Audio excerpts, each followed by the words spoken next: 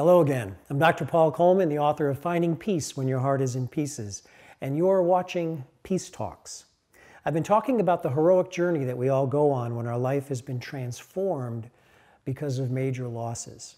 And one of the things that you need to understand as you're traveling on this journey is who you are as a person, how you got to be the person you got to be.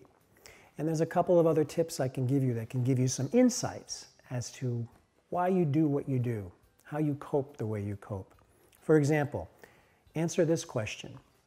What would you have liked to have received from your childhood but you didn't get? And I'm not talking about a gift per se, a toy. I'm talking about some kind of relationship gift. Or what didn't you get enough of that you would have liked to receive more of? Chances are, if you said to yourself, you know, I always had to take care of my siblings because my parents worked or one of my parents was sick. So you grew up to be very responsible. But probably one thing you didn't get is a chance to be a kid, to have the kind of carefree attitude that most kids have. You may find that as an adult, you take a very responsible stance and you have a hard time giving to yourself. And you may actually overfunction for other people and then quietly resent it when they don't give you the kind of giving that you give to them.